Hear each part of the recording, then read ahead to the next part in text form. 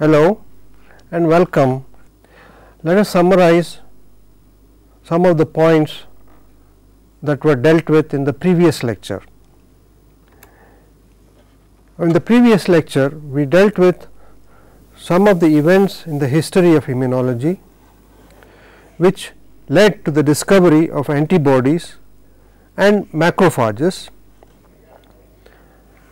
and then we looked at the different kinds of the cells in the immune system and the concept that all these cells arose from a pluripotent hematopoietic stem cell. Due to lack of time in the last lecture, we were not able to go into the experiment that was done to show the presence of this hematopoietic stem cell. Before showing the presence of the hematopoietic stem cell, as events took place, there were experiments that were done in order to find out if in fact the cells that arose and populated the humoral and the cellular immune system were actually derived from immigrating cells. In other words, once the thymus differentiated, the question was asked whether these cells actually arose from cells that were immigrating from elsewhere, or was it possible that all these cells that make up the T cells coming from the thymus, or for that matter from the bursa, did they arise within the tissue itself or within the organ itself, like thymus and the bursa? So, experiments were done to find out if the cells that were coming into the thymus were coming in from elsewhere. Now, at that point in history, several experiments were done using embryos of chicken and chicken eggs. So, if in embryology there are several experiments that are done to look at how embryogenesis occurs, how the embryo develops, and one of the favorite models is to look at the chicken egg. So, one takes a chicken egg and looks at it under the light and then cuts a small window to find out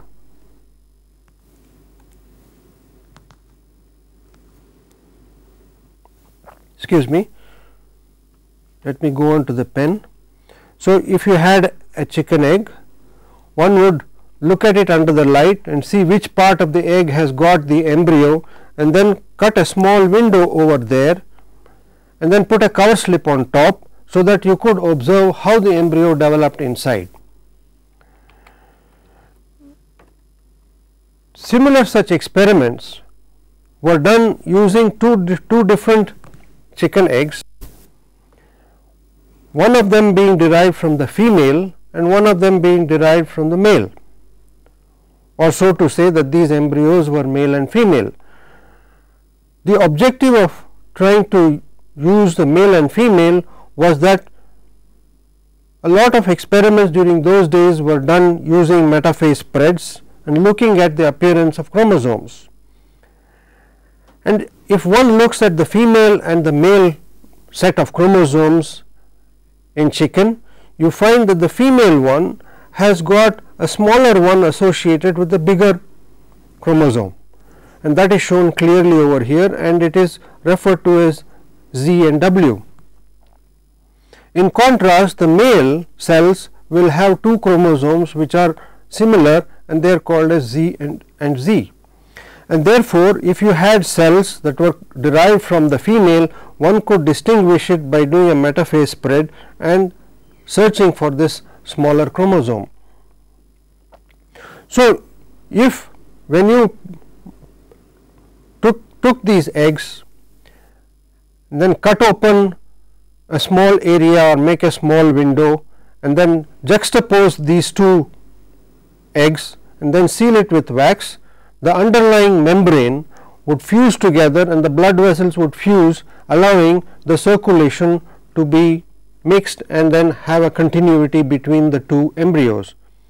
And with time, there would be a joint circulation that is established between the two embryos, and then once the birds developed or chickens hatched, you could took out the bursa or took out the thymus, because earlier experiments had found that thymectomy, as I told you in the last class, that thymectomy and bursectomy led to a decrease in the number of small lymphocytes that are present by morphological examination by staining these blood preparations.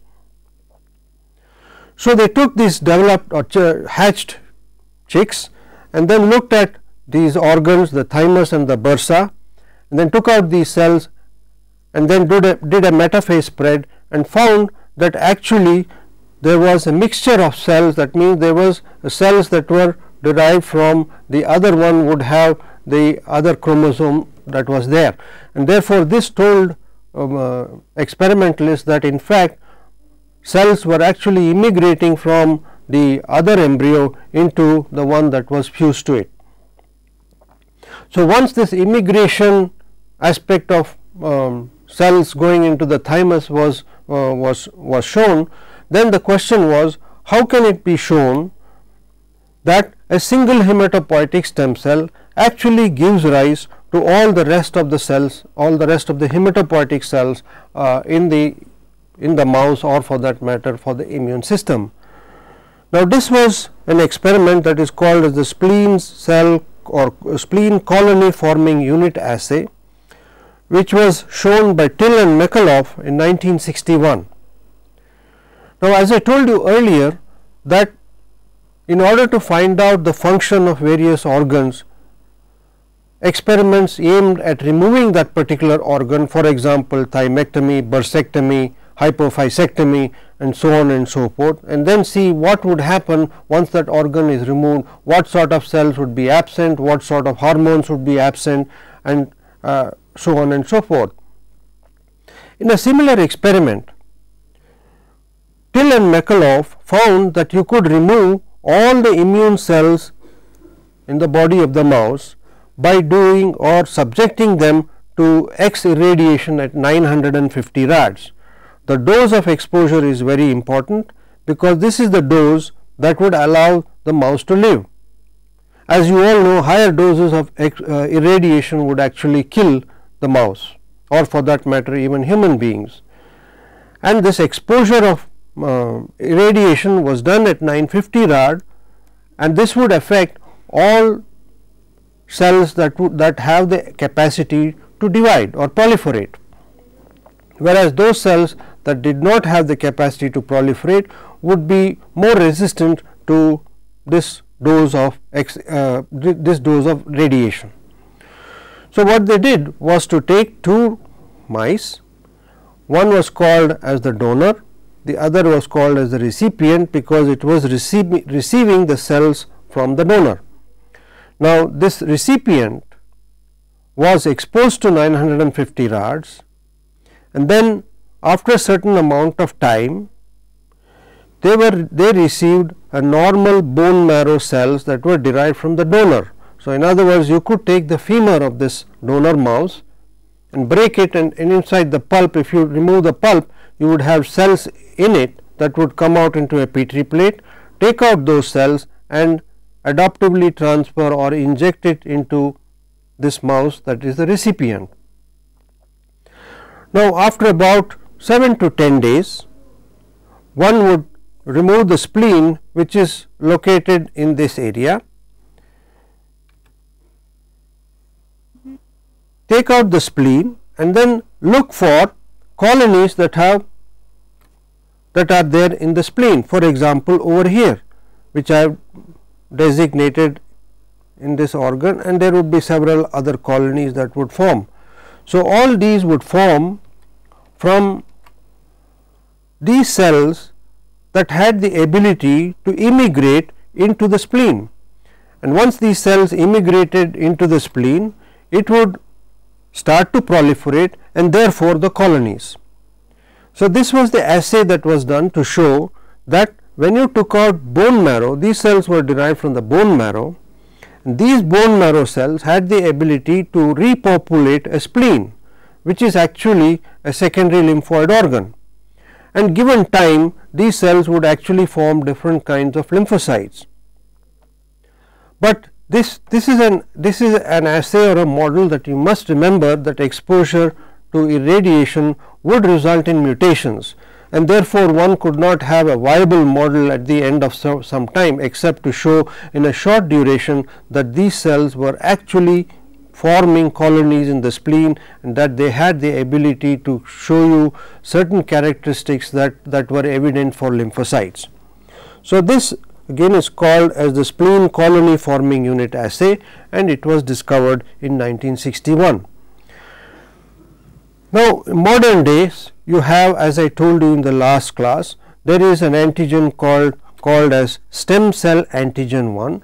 So, one could look at the presence of this antigen, and there are methods to isolate these stem cells by using advanced machines. You could isolate these stem cells and then give it to various kinds of mice. For example, mice that are mutated, called as SCID mice, severe combined immunodeficient mice, which do not have lymphocytes. And so, one could actually isolate human stem cells and put them into these SCID mice and humanize that mouse in order to see how human lymphocytes behave essentially in a mouse bag. So much for a spleen cell colony forming unit assay. Now, as we go on, we find that this capacity to form lymphocytes from a hematopoietic stem cell, or the generation of the hematopoietic stem cell as it was alluded to from the bone marrow in the previous slide, one sees that in different animals it is not only the bone marrow but different other organs also take part in hematopoiesis earlier on during gestation. For example, in the chicken you find that in addition to the bone marrow you had the yolk sac that participated in hematopoietic stem cell before hatching. After hatching, of course, you had the bone marrow participating in providing those hematopoietic stem cell precursors. In the mouse, you find in addition to the yolk sac, you had the fetal liver as well as the fetal spleen playing a role during an optimal role approximately during these times before birth, as I have indicated to you in the colors. And finally, of course, the bone marrow takes over the function of hematopoietic stem cell production in the adult stage. In the humans, you find that the fetal liver plays some role in addition to the yolk sac. Finally, the bone marrow takes over the function of hematopoietic stem cell production after birth. So, these are of course the approximate timetables that are involved in hematopoietic stem cell production. This slide has been put in here just to tell you that in addition to the bone marrow, other organs do play a part in hematopoietic stem cell production earlier on during gestation. Now, to put all these things together, now that we know that there are different types of cells, lymphocytes, and how do these lymphocytes participate in the immunological reaction or the immune system. So, the immune system has been known to have two arms, so to say, and that is called as the innate immunity and the acquired immunity. The innate immunity is more non-specific in nature, while the acquired immunity is more specific in its interactions. As I told you earlier, these two categories can be visualized as humoral as well as cellular. Now, what happens in innate immunity? What is innate immunity? Innate immunity is the immunity that you have got during birth or you have received as you were born. Now, these are, as I told you earlier, that these are mostly non-specific in nature. For example, it consists of anatomical barriers, for example, the skin and the mucous membrane. Now, the skin acts as a barrier for a variety of infections because of its nature and also perhaps because of the pH that is there in the skin. Certain viruses and bacteria do not tolerate the pH that is present in the skin, in certain areas of the skin, and therefore, they will not be able to infect. And the mucus that is present in that is present in many of these cavities. This is also associated with what is called as MALT, or mucosal associated immune system, mucosal associated lymphoid tissue, okay, MALT, that you will see in many of the textbooks. So, you will see that this mucus has got several immunological molecules, like for example IgA secretions. Now, IgA secretions are a barrier to infections because of their very nature. They have a lot of polysaccharide and they agglutinate various kinds of organisms and do not allow them to infect. And therefore, you have in your nose mucosal secretions which act as a barrier. Then you have, of course, the physiological barrier, for example, temperature. Many of the viruses, bacteria cannot divide or cannot metabolically function in the temperature of 37 degrees, and therefore, you have, for example, whenever you get an infection, you have fever, and this is essentially to block certain infections. And of course, you have the low pH, as I alluded to earlier on, that might be present in certain areas of the skin. And then you have a variety of chemical mediators. What are these chemical mediators? These chemical mediators are, for example, certain of these proteins like interferons and so on and so forth, which actually, like example, lysozyme. Lysozyme actually cleaves the cell wall of bacteria and causes inhibition of bacterial infections, because they lead to bacterial lysis. And therefore, you see these are all non-specific in nature. So, when you look at all these in toto, you find that they have a kind of a barrier towards infection. In addition to that, you have what is called as a phagocytic barrier, which all of you know, like neutrophils and macrophages, which we saw in the last class, that they had the ability to phagocytose bacteria.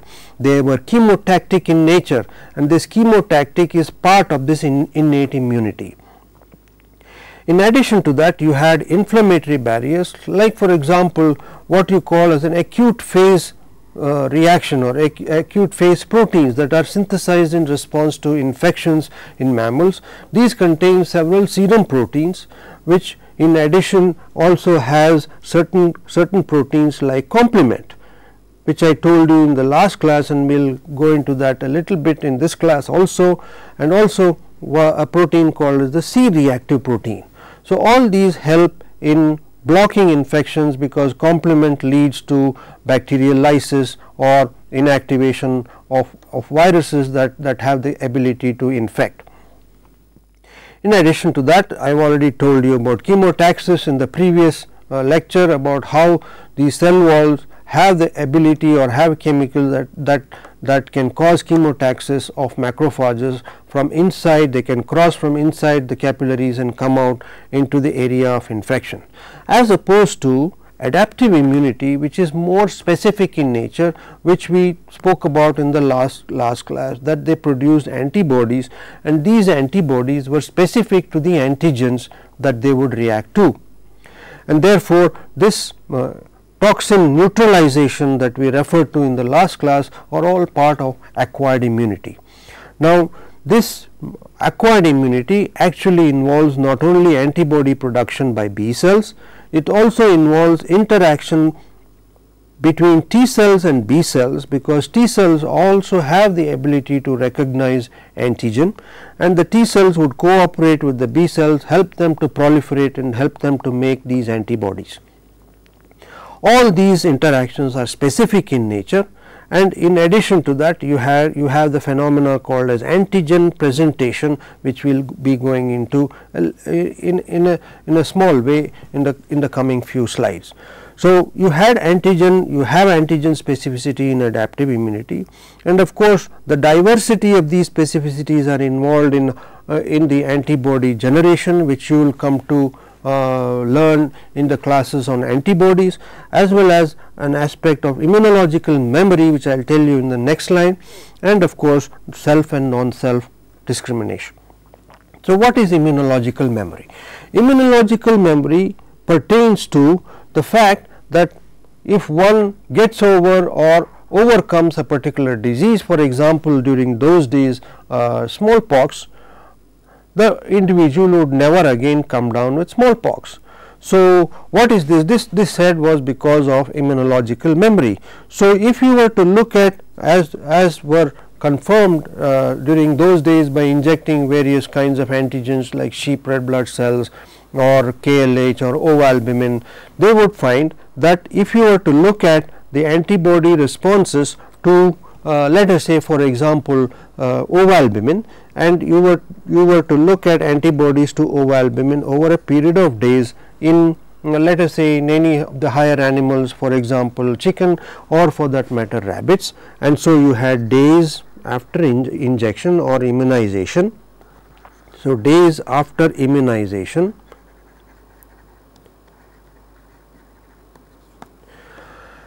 and it would go roughly like that. And then you looked at the ability to form antibodies, antibody generation, let me put it as. Of course, this antibody generation could be measured by the antigen antibody complex that you learned how could be precipitated in the previous class, and that was in fact some of the first few experiments that were done. But if nowadays one can follow these antibody titers by looking at ELISAs, by taking the blood or bleeding these animals and then looking at the ELISA titers of the antibody against the particular antigen that you had used to immunize. So, if you were to immunize and take out this blood at various times, bleed these animals and look at the antibodies in the blood, you found that if you had the look at antibody titers, you would find that there would be an increase in the beginning and then there would be a drop, and then if you administered antigen again at this point,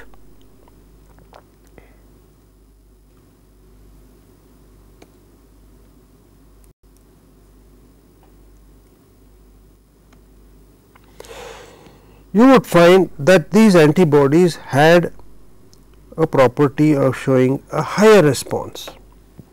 So, this was after the immunization second time with the same antigen, for example, if you were using ovalbumin.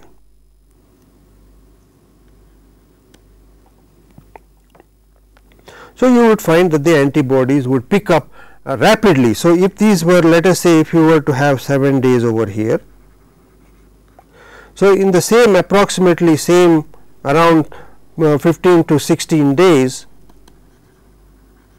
you would find that the titer of anti-ovalbumin antibody rose much higher than this first phase. On the other hand, if one immunized at this point, if you immunize with another antigen such as let us say KLH, you would find that the same small peak would come, and after 7 days at the end of 7 days after this initial injection with KLH, if one was to inject it a second time with KLH, then you would have the same secondary response coming up. So, this is called as memory, because these cells retain the memory that they had seen the antigen earlier, and they were able to kick in a response much rapid and a much higher response to the same antigen. So, this is a phenomenon of immunological memory which is characteristic of acquired immunity.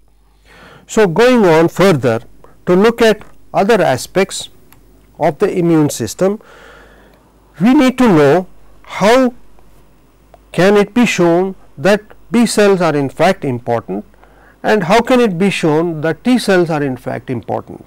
And more importantly, we alluded to the discovery by Eli Mechnikov and how important these macrophages were that he found in the starfish larva, and in higher animals these are now come to known as antigen presenting cells. Now, what are the experimental proofs to show that these three major players are very important for an immune response? So, just to summarize in this slide, we have the bone marrow giving rise to hematopoietic stem cells, and these stem cells, if they migrated to the bursa or in higher mammals, if it was the bone marrow itself, it would give rise in that differentiating environment, in that milieu of the availability of different kinds of growth factors or cytokines, they would give rise to a B lymphocyte, which would go on to produce antibodies upon stimulation with an antigen that you will come to learn later on. On the other hand, if these stem cells were to migrate into the thymus, which is a primary lymphoid organ, the thymus and the bursa are primary lymphoid organs, whereas the spleen and other lymph nodes are called as secondary lymphoid organs. So, migration into the thymus resulted in the differentiation of these precursors or stem cells into T lymphocytes, which had the property of differentiating into other kinds of T subsets, which would in turn help B cells or B lymphocytes to make more of antibodies by virtue of the type of cytokines that they secreted in response to antigen mediated activation of T lymphocytes. What this antigen mediated T lymphocyte activation means, we will see in the next few slides. So, therefore, in order to see that the B cells, T cells and antigen presenting cells are important for the immune system, let us see what are the experiments that were done to show their importance. As I told you earlier, all these experiments developed in the earlier stages by looking at the antibody titers. So, as the history of immunology developed, as I told you in the last class, all these developed in the initial stages by the ability of the antigen and antibody to form a clouding or a precipitate, and these would of course, as I told you, precipitate at a certain concentration, and this was evident even in Ochterlony double diffusion test, which I showed you in the last class. Now, of course, all these assays later on developed into much more really accurate assays called as radioactive radioimmunoassays. Excuse me. So, if one follows all these different ways of measuring antibody titers, one could follow what are the ways by which an animal responds to different kinds of antigens, and therefore, of course, one could know whether it was a primary response or whether it was a secondary response. Now, in order to know whether actually cells would secrete antibodies, there were other assays that were done in order to find out whether there were more cells or more B cells that would secrete antibodies, and this one such assay is called as the hematopoietic plaque forming cell assay. So, or a PFC assay. Now, what this shows you is the cells that are actually producing these antibodies, and in order to understand this assay, let us go into what type of antigens that were used during those days as is immunogen. I alluded to you earlier that the sheep red blood cell was easily available and therefore was used as a powerful immunogen, because it is quite good in activating various kinds of lymphoid cells. So, if you look at the response to sheep red blood cell, one can make antibodies to sheep red blood cell in a different animal like the rabbit. And so, when you made antibodies, and I also alluded to you in the earlier classes that the serum factor, additional serum factor called as alexin, or now named as complement, was also responsible in inactivating bacteria. So, how do these antibodies, antigen and complement function in order to make this assay a viable one? So, what one does is to take the sheep red blood cell, it has got hemoglobin, so it is red in color, and therefore, if you had antibodies generated to these sheep red blood cells in rabbit, and you put the serum along with the sheep red blood cell, as I told you earlier, the antibody can be represented as a Y shaped structure like this, and it had two heavy chains and two light chains which are connected to each other by disulfide bonds in this manner. So, these are your antibodies, and let us say that this is the antigen against which the antibody has been raised, and in sheep red blood cells one of the powerful antigens are actually carbohydrate in nature in addition to protein antigens. So, these antibodies would bind to this antigen, and the complement has the property of binding to an antigen that has bound to an antibody, it has the property of binding to the antibody that is bound to an antigen. So, antigen antibody complexes have the property of activating complement, the series, the complement cascade. Now, what does this cascade do? The first component of complement binds to the constant portion of these antibody molecules or the stem portion of this Y, and then starts to activate the cascade, which finally leads to punching of a hole into the cell that is binding the antibody. So, in this case this is an RBC. So, therefore, you have hemoglobin, and the punching of the hole into these RBCs, like what I have shown you over here, causes a leaching or leaking of the hemoglobin, and therefore, this area clears out. So, where is this antibody that is going to be there that will bind to this sheep red blood cell?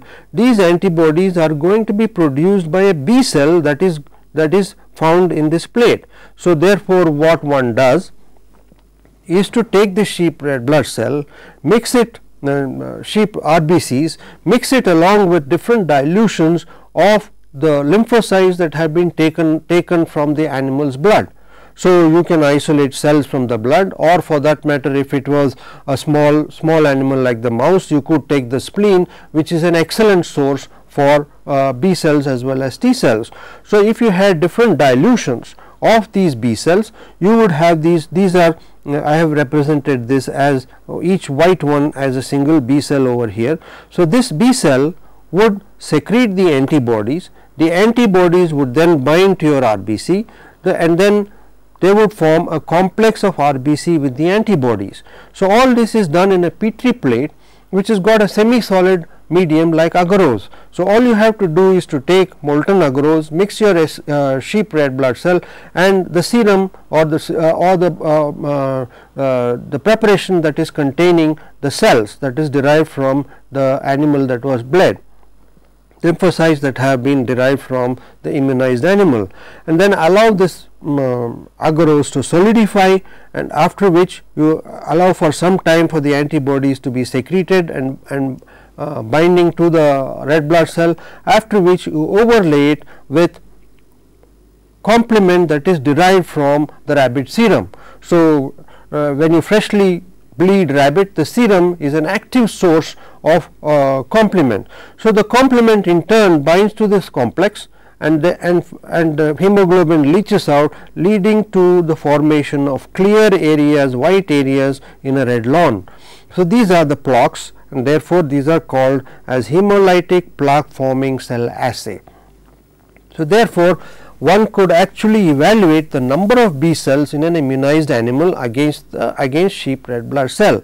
Now, as I told you, this is an assay that is based upon the use of sheep red blood cell, but sheep red blood cell can in turn, the surface of the sheep red blood cell can in turn be coupled to various kinds of antigens by using certain chemicals or chemical coupling agents, which people used to use at that time. So, one could couple KLH, one could couple ovalbumin or other kinds of antigens to the surface of the sheep red blood cell, and therefore, you had an assay again for an antibody that is being made against the antigen that was coupled to the sheep red blood cell. For example, if ovalbumin is coupled to the sheep red blood cell and you had immunized mice with ovalbumin, you could take those B cells and look at antibodies that were binding to these sheep red blood cells that were coupled to ovalbumin. So, you had an antigen specific assay also, in addition to just having the sheep red blood cell as a immunogen. So, in addition to this, one could also differentiate between two kinds of antibodies in what are called as a direct assay and an indirect assay.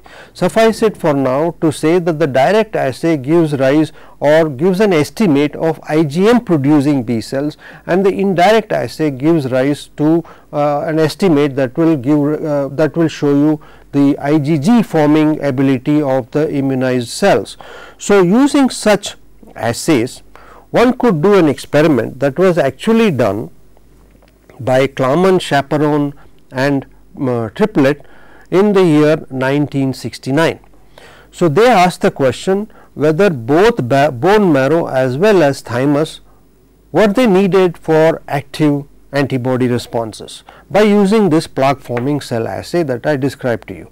So, they took a mouse, they took out the thymocytes and they took out the bone marrow cells.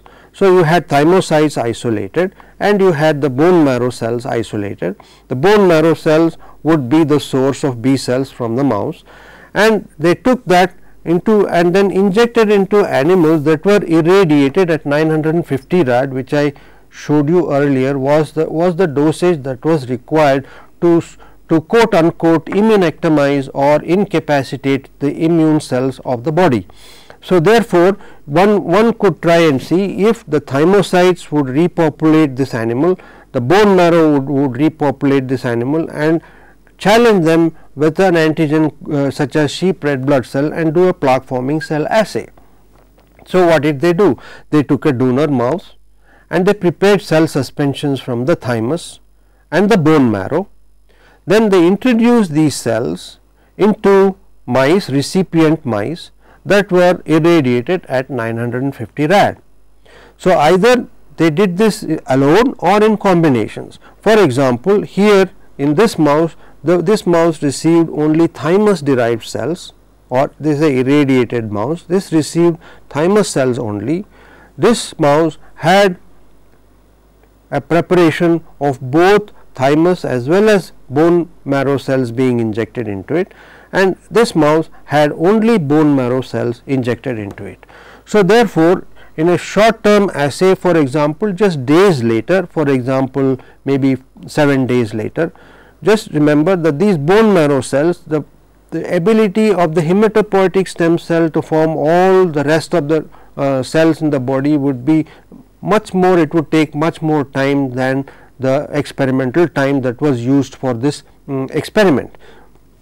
So, here when they took these mice and took out the spleens and looked at the ability of these spleen cells to make antibodies. So, they found that when they took the spleen from the animal that had received the thymus only, they found that there was no antibody made, although there was all these mice were immunized with sheep red blood cell. So, there was no cells that had the ability to make antibodies, as opposed to when they had the thymus as well as the bone marrow being injected. They found that there was an optimal production of plaques as indicated by these white circles over here on a red lawn, and when they injected the bone marrow alone, they found that the ability to make antibodies was very minimal, comparable to what was there with the thymus only. As I told you earlier, in this short term duration of these reconstitution experiments, this bone marrow alone would take longer time to differentiate into both B cells and T cells in this animal, and therefore, you would evaluate only the ability of the B cells in the bone marrow preparation to make antibodies. So, what this is a kind of an overall or normalized summary, so to speak. One could ask the question whether the B cells in this animal would make antibodies or not. In this experiment, what was being looked at is the optimal ability of this animal to produce antibodies, and this optimal ability to produce antibodies is achieved only when there are T cells as well as B cells. As I told you earlier, T cells cooperate with B cells, and therefore, the optimum production of antibodies was found in this recipient mice which had received both thymus as well as bone marrow cells. And therefore, the conclusion by Klaman et al. That both bone marrow and thymus were needed for an optimal antibody response in an immunized animal. And then came the question, how to show whether actually thymus cells produced antibodies or not. What if B cells, there is a lot of information telling that B cells are producing antibodies, how was it shown that T cells were not producing antibodies? So, this was actually answered in the year 1968 by an experiment that was done by Mitchell and Miller.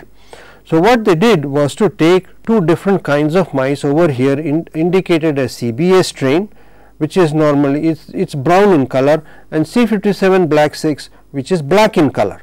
So, these inbred strains of mice, we will talk about it later on when we come to the class on major histocompatibility complex.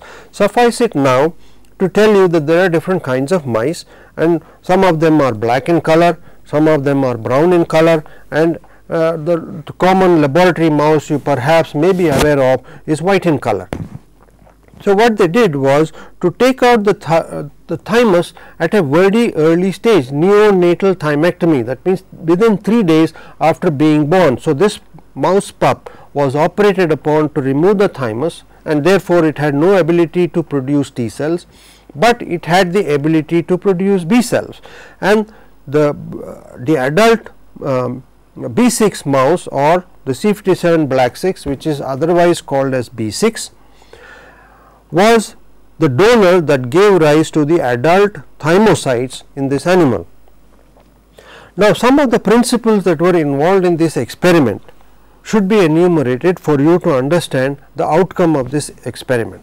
Now, just like it was found that you could make antibodies to sheep red blood cell, if you take these cells that are derived from different kinds of mice, like for example, a black mouse and a white mouse, and immunize each other with each other's cells, you could make anti-serum that are specific to the other strain's mouse. This is because of the presence of these markers on the cell called as MHC antigens. So, the MHC antigen is actually a self-signature molecule. So, what is a self-signature molecule? A self-signature molecule is something that indicates self, or is something like a fingerprint that is unique to each one of us. So, you could make antibodies to this self-signature molecules, and therefore, one could raise anti-sera against the B6 mouse cells, and one could raise anti-sera that would react only to the CBA mouse cells. In other words, the anti-sera that are raised against these cells, or so to say anti-B6 anti-sera, would not recognize anti-CBA or would not recognize CBA cells. On the other hand, anti-CBA anti-sera would not recognize B6 cells. So, one could use these antibodies in a complement mediated depletion assay, which you came to learn in the previous slide. So, what they did was in this experiment, so after 8 weeks after this thymectomy, they repopulated this mouse, which had now grown and become an adult after about 8 weeks. They injected these thymocytes that were taken from a different mouse, a black mouse, B6 mouse. From they took out the thymus and they removed this thymocytes, made a suspension of it, and injected into the CBA mouse. So, because there were no T cells here, these thymocytes would actually differentiate here and come to tolerate the CBA mouse cells. In other words, at the way this experiment was done, that these T lymphocytes would not react against the CBA mouse cells, and the CBA would not react to the T cells, because this was already, the thymus was already removed. So, once these T cells repopulated these mouse, so you had T cell, thymus being the organ where T cells differentiate. Therefore, if these T cells differentiated in this mouse, you had all the T cells derived from B6 mice, and therefore, if you had anti-sera that was specific to B6 cells, you could actually recognize the presence of B6 T cells that are circulating in the CBA mouse. So, this adult CBA mouse was then immunized with sheep red blood cell. So, one could then try to remove the B6 derived T cells or the CBA derived bone marrow cells or the B cells, because only the thymus was removed here, the bone marrow was intact, giving rise to CBA derived B cells. So, one could raise antibodies to those CBA mouse cells and remove that by using complement in a way that I told you in the earlier slide. So, after 7 days after immunizing with sheep red blood cell, they took out the spleen from this animal, made 3 aliquots or 3 batches of these suspensions. So, one was treated with anti-C57 serum plus the complement, and therefore, in this reaction one would assume that all the B6 derived T cells would be removed when you added complement, because complement would lyse those T cells. On the other hand, if you took out a batch of cells from here and you added anti-CBA anti-serum plus the complement, it would remove all the bone marrow derived B cells that was there in the CBA mouse. And then of course, you had the control, which is very essential for all experiments in all experimental endeavors. So, you had this normal mouse serum which would not have any antibodies to B6 or any antibodies to CBA mouse, then added complement to see what would happen just with the as a control where normal serum was added. So, you had now these 3 tubes.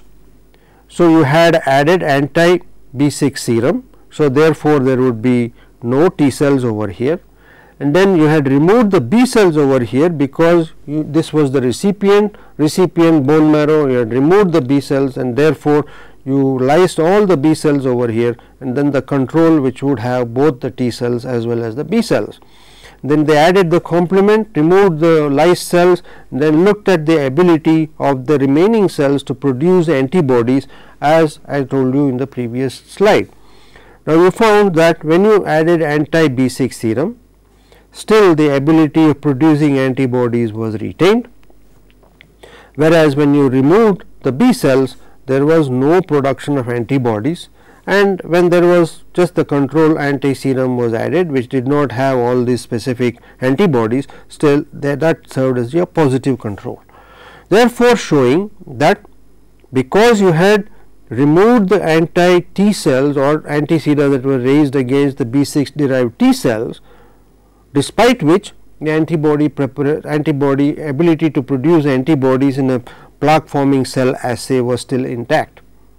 Whereas, when you removed the B cells, the ability to produce antibodies was gone, and therefore, the conclusion that thymus was not the cell that produced antibodies, and it was the B cells that actually produced antibodies. Of course, this conclusion that the B cells production of antibodies was also fortified or supported by earlier observations that if you remove the bursa, you would have antibody production that was being inhibited. So, all these experiments in fact went to show that the B cells actually make antibodies and the T cells were also required, but how the T cells was required to produce optimum antibody responses was kind of still not yet very clear. And of course, the production of antigen presenting cells and the role of antigen presenting cells or the macrophages was still unclear at that time. So, this experiment showed that in fact that if you remove these adherent cells, now adherent cells are nothing but macrophages, you have all these adherent cells being have the ability to stick to a substrate. So, if you took blood cells and then put them in a Petri plate, you would have all these macrophages sitting tight on the substrate after 37° incubation for let us say an hour or so. And if you shook all this and then you had the floating cells and then decant all those floating cells, you had in the Petri plate stuck macrophages. So, what was the need for macrophages? Did they play a role in immune response at all? So, this was the experiment that actually showed that for optimal production of antibodies, you required these macrophages or adherent cells also. The experiment that was done was similar to in fact to the previous experiment. So, you had a donor mouse giving you the spleen cells. So, they took the spleen cell population and put them in glass Petri plates. So, when you put them in glass Petri plates, you had the separation after some time at 37, incubation at 37, you would call them as the adherent population and the non-adherent population. So, after adherence for about an hour, you could shake off, and then whatever shook off which was not adherent, they were called as the NA or non-adherent population, and the A stands for the adherent population. Now, there was a separate control, as I told you earlier, controls are very much required. So, a control preparation which was not subjected to this separation by incubation on a solid substrate or a Petri plate. So, after separation of these adherent and non-adherent population, they were mixed back in several combinations. Now, as opposed to the earlier experiments, this was a kind of an in vitro experiment. They looked at the ability of these cells, either combined or isolated, for their ability to make antibodies in vitro against the sheep red blood cell. So, they took these preparations and they added sheep red blood cell and looked at their ability to make antibodies to these sheep red blood cell. So, what they found was that if you had the non-adherent population alone, for example, over here, now when you added the sheep red blood cell and incubated it for some time, there was no in vitro production of antibodies. Similarly, when you took the macrophages alone and incubated with sheep red blood cell, they also would not produce antibodies. On the other hand, when you mix the non-adherent population and the adherent population and mixed sheep red blood cell along with it, you would have the optimal production of antibodies.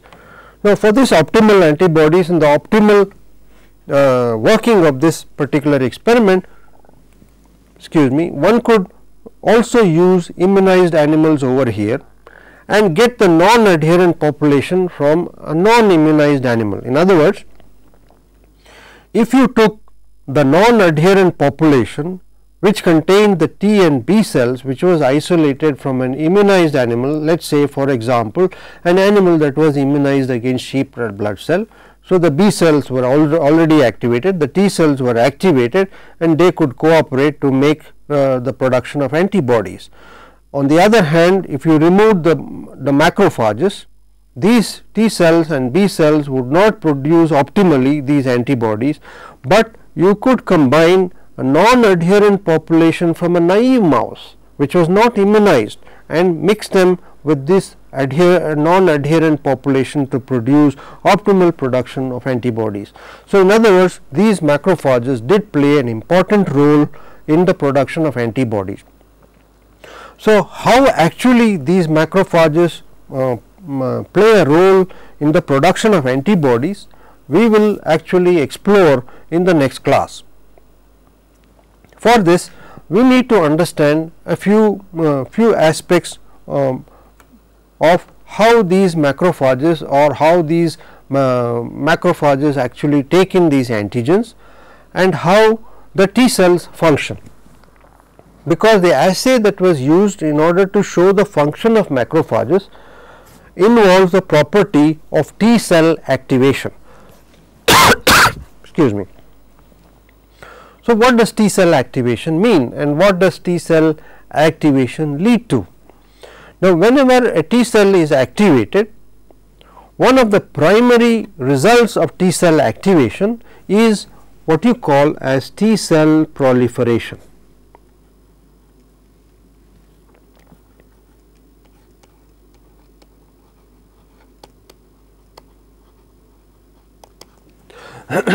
In other words, once a T cell sees its antigen, the nature of the antigen that it sees we will discuss in the coming classes.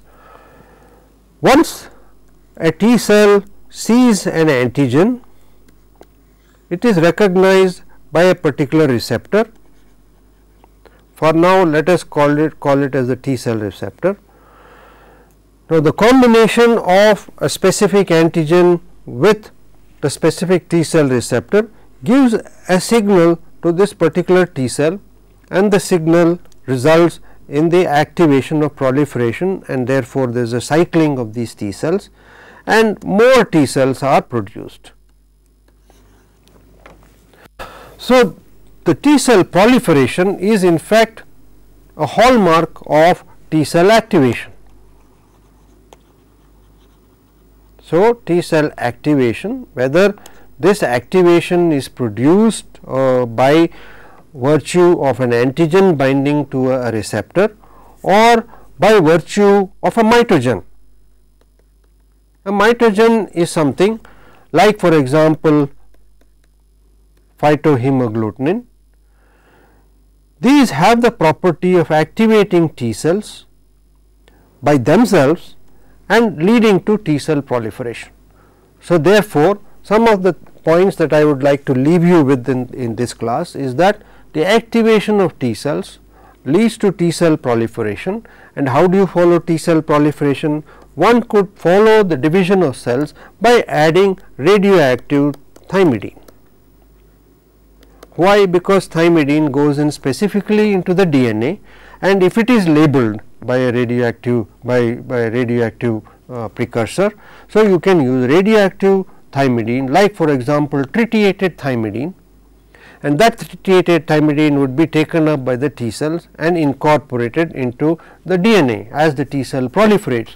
So, the extent of T cell proliferation can be followed by the extent of T cell or the extent of thymidine tritiated thymidine incorporation into these T cells, and CPM or counts per minute readout from the preparation of these T cells would give you an indication of T cell proliferation. So, we will leave it at this for this class, and we will go on into this assay in the next class. So, to summarize, we looked at some of the experiments that were done to look at how T cells and B cells were in fact very important for immune responses, and how it was shown that a hematopoietic stem cell precursor actually gave rise to other kinds of colonies in the spleen. Thank you very much.